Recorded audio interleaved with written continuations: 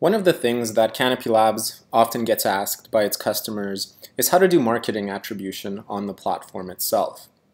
The great thing is that we actually have a very simple solution to the challenge of finding customers that have been sourced through a specific website, such as Google, Bing, Yahoo, or another site altogether. To do this, go to the lead list generator and create a new lead list. As with most lead lists, we're going to be looking for people that meet certain conditions in their experience with your company. So when it comes to people who have been referred by a website, one of the things we're looking for, of course, is that they visited your website.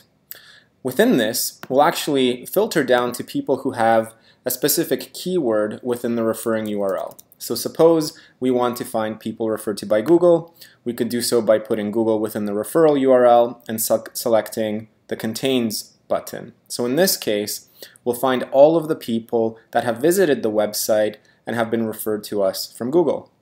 Of course, we're looking for people who actually make a purchase.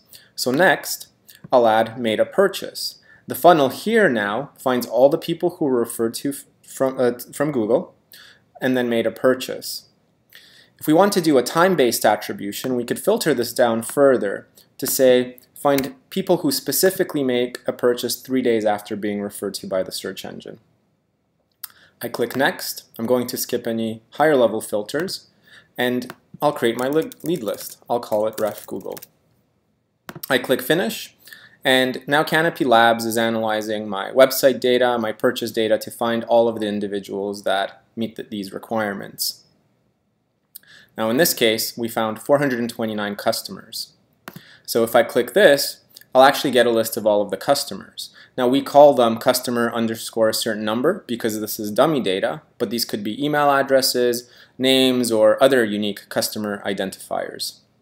If you go back to lead lists, you can repeat this process to actually generate referrals from Bing, referrals from Yahoo, blogs, you name it.